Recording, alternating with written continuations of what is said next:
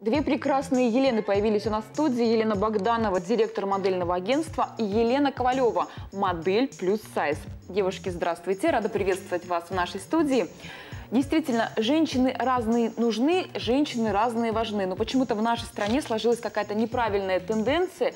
Повально все худеют, в моде треугольные коленки. Куда же деваться дамам с слегка нестандартными фигурами? Я даже не знаю, кому адресовать вопрос. Наверное, нашей гости Елене Ковалевой. Лен, вот на самом деле же проблема есть? Проблема есть. Проблема есть того, что все начинают худеть, доводить себя до истощения. Со мной было тоже не исключение. Сколько себя помню, я всегда была пухляж. То есть в школе меня до 11 класса было прозвище «Пончик». То есть я так переживала из этого, приехала в институт. И вот познакомилась с одной девушкой, она говорит: ну тебе еще хорошо, тебя так ласково, пончик. А нас вообще, какие есть самые страшные слова, называли этими. Я худела, я перепробовала кучу, наверное, вообще возможных и невозможных. Ничего не помогло. Всего средств. Нет, почему помогло? Я похудела на 20 килограмм. Но после этого я попала в больницу с тяжелыми заболеваниями, которыми я приходила 2 года в себя. Я пришла, познакомилась с очаровательными девушками, они мне сказали: боже, ты такая красивая, вот что такое, какие у тебя глаза, какая у тебя кожа, какие у тебя руки, какая у тебя вот это, какие вот... И вы полюбили себя? И я начала задумываться, потому что стали говорить многие люди об этом. И буквально в том году я познакомилась с одной очаровательной девушкой. Передаю ей большой привет, как она просила. Она сказала: почему бы тебе не стать моделью плюс?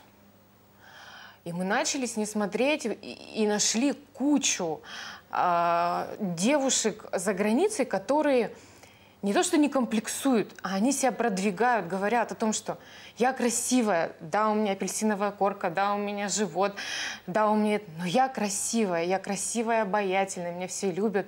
Почему я должна быть другая? То есть, и есть много вообще моделей, ряд, если вы зайдете в интернет, посмотрите, которые изнуряли себя диетами, находились в обычной фэшн-индустрии, так же, как и я, заболевали всевозможными расстройствами желудочными, да, и потом сказали: да боже мой, я люблю себя, и уходили. Сейчас одна из девушек организовала в Лондоне вообще модельное агентство размера плюс. То есть там набираются только модели размера плюс. То есть сейчас в России есть, то есть и такие, они сейчас называются характерные модели везде, везде приписка идет. А за границей, то есть, в основном это Великобритания и Америка. У нас эта индустрия не развита, Елена. Так ли это? Да, я соглашусь с этим. Есть определенные каноны, и именно, так скажем, профессия модель, она имеет вот те стандартные объемы, которые мы, в общем-то, 90, 60, 90, да, которые уже у нас на сознательном уровне. Но дело в том, что если эта индустрия развивается, то, естественно, и появляется потребность. То есть мы уже много раз говорили о том, что производство одежды, оно необходимо, оно не только должно быть в Азии, оно, наверное, когда-то случится, и производство будет здесь у нас, в России. И, конечно, потребность в таких замечательных девушках появится. Но на сегодняшний день я не могу говорить о том, что мы можем обеспечить Елену работой, потому что это, конечно, разовые заказы, это совершенно единичные какие-то мероприятия, и говорить о профессиональной работе очень сложно. Я, когда готовилась к эфиру, столкнулась с проблемой. Дело в том, что найти у нас фэшн-блогера с формами, который пишет о бьюти-индустрии, например, Екатеринбурга или Свердловской области, практически невозможно. Если мы подобный какой-то запрос вводим в интернете, то у нас просто громадное количество сайтов, где мы видим каких-то зарубежных красавиц, которые демонстрируют яркие наряды, при этом не боятся дерзят с цветами, с формами. И при этом действительно показывает: полнота – это красиво, если есть какое-то вот правильное отношение и правильный подход. У нас такого нет, и, насколько я понимаю, у нас и давление общества, оно присутствует. То есть девушка с формами, с какими-то женственными, она, в принципе, не воспринимается как девушка. Может быть, здесь как-то нам самим меняться, и как это делать? Да, наверное, нужно меняться, потому что нельзя это говорить, что только в России, да, у нас девушка с формами. То есть и за границей тоже они имеют воздействие. То есть если взять, я разбирала многих моделей, то есть если читаешь их историю, кто-то школу не закончил, потому что затравили, кто-то там еще какие-то, то есть какие-то были моменты, кто-то учиться не пошел.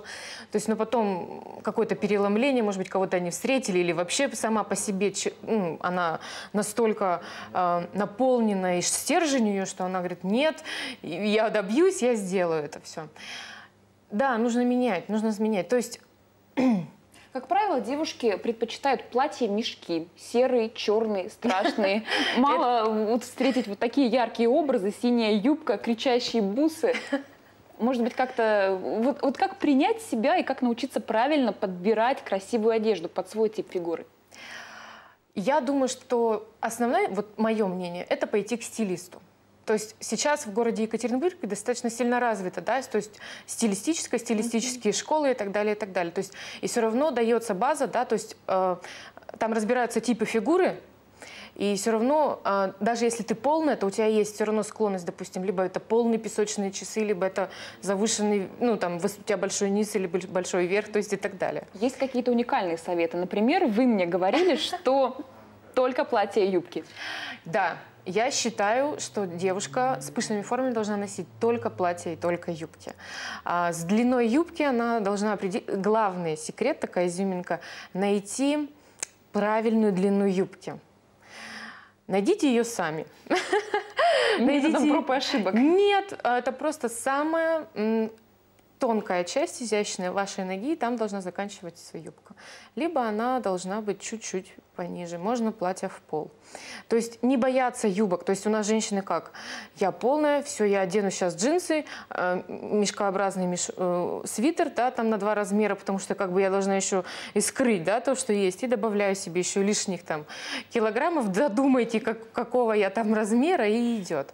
Нет, я думаю, что нужно себя адекватно воспринимать вообще. То есть одеваться по размеру. То есть не думать, что я 52 размера, я одену сейчас вот блузку с 48-го, я залезу, я застегну, да, я ужму живот. Ой, смотрите, да, но ты же не будешь так всю ходить, да. Ты будешь 52 размера, как ни крути, даже если без живота. Да, или наоборот, я 52 размера, давайте я одену 60-й свитер и буду ходить. То есть адекватно себя принять и полюбить. Ну, и еще, конечно, это интернет. Великая штука, она помогает. Я смотрю, как одеваются заграничные модели. То есть, на всевозможных сайтах. Сейчас Инстаграм, много сайтов, да, которых они выставляют, показывают, какие луки, как одеться, как правильно, как неправильно. Ну и, в принципе, я одеваюсь в интернет-магазинах. Особенно британские сайты вам нравятся. Прям вот, вы знаете... Может быть, я покажусь немножко грубоватой, потому что когда зайдешь к нам в магазин для девушек или женщин какого-то определенного размера, то блузка стоит как крыло самолета. И не все себе могут этого позволить. А если ты заходишь уже в более бюджетный какой-то магазин, то, мягко сказать, эта вещь недостойная ни денег, ничего остального. То да, я сейчас нашла, открыла для себя, не боюсь, захожу в интернет-магазин и заказываю себе одежду. Откровенно говоря, в больших торговых центрах Екатеринбурга не такое большое количество одежды для дам плюс сайз. То есть заканчивается 48 размером, и что хочешь, то делай. Плачь или, может быть, худей. Но если ты готов жить со своими формами, то... Где одеваться? Может быть, нашим местным дизайнерам вот эту нишу занять? И, например, работать на девушек вот с такими нестандартными формами? Я думаю, что они очень успешно это делают, особенно те, кто имеет свои авторские ателье, потому что, да, коллекции, которые они демонстрируют, это их мысли, это их видение процесса моды, но работают, то есть то, что происходит с ними ежедневно, это, конечно, обслуживание клиентов. И прежде всего это работа с размерным рядом. И поэтому просто не все, может быть, знают этих дизайнеров, да, и, может быть, не очень доверяют, потому что, не хватает у нас информации именно в этом плане. И я думаю, что если повнимательнее присмотреться и, так скажем, помониторить, то можно найти очень интересных дизайнеров, которые реально работают и делают тенденции, и не стесняются, не боятся, и как раз и предлагают своим клиентам именно вот их видение моды. И я согласна с Еленой, что есть нюансы в каждой фигуре, и надо просто внимательно, тщательно проработать правильно, что надо пригласить для консультации стилиста, либо подругу, да, которая, не стесняясь, будет говорить какие-то плюсы, какие-то минусы, чтобы человек посмотрел со стороны. И со стороны это всегда виднее. И поэтому не надо бояться, надо экспериментировать, надо находить, и правильно, надо любить себя в любом виде. А вообще, мне кажется, что мужчины, они любят нежных, мягких, добрых, отзывчивых. И чаще всего это, конечно, девушки вот таких форм. Лена, расскажите, пожалуйста, вот о мужском внимании. Бытуют такие стереотипы, что вот только худышки, только длинноногие красавицы, и что девушки с формами, они остаются без женихов. Так ли это? Нет, это неправда. Мужчины тоже подвержены стереотипу. То есть в глянцевых журналах и любые журналы, какие мы откроем, да, мы увидим стандартные девушки. Естественно, так заведено, да, то есть это, знаете, как ты должен закончить школу, поступить в институт и отработать на работе. Тут также и с мужчинами. То есть если стандарты красоты, то действительно должна быть Клаудия Шифер 90-60-90. Нет, я думаю, что мужского внимания вполне хватает девушкам, потому что, вы знаете, я бы хотела сказать слова одной модели, успешной, достаточно, самая высокооплачиваемая. Она говорит: я даже мысли не допускаю о том, что на меня смотрят мужчины, потому что я крупнее. Они на меня смотрят, потому что я красивая. Вы абсолютно убеждены в своей неповторимости, и эта уверенность передается абсолютно всем. Спасибо. Это утверждение сейчас было. А вот все-таки девушки, которые в себя не верят, вот с чего начать свои какие-то вот метаморфозы, как себя перенастроить вот на правильный путь? Как полюбить себя и как принять себя? И вот не истязать диетами, если действительно я понимаю, что мне комфортно, просто я пока боюсь общества. А найти в себе достоинство.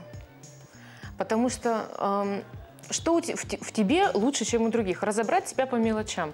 Возможно, у тебя шикарная копна волос. Вообще, вот, я не знаю, там, уши какой-нибудь красивой формы, которые можно Главное открывать. Уметь верно показать свое достоинство. Да, нашим скрыть. телезрительницам и скрыть недостатки. Нашим телезрительницам хотелось бы сказать: любите себя, цените свою индивидуальность, и даже самые маленькие недостатки делайте достоинством.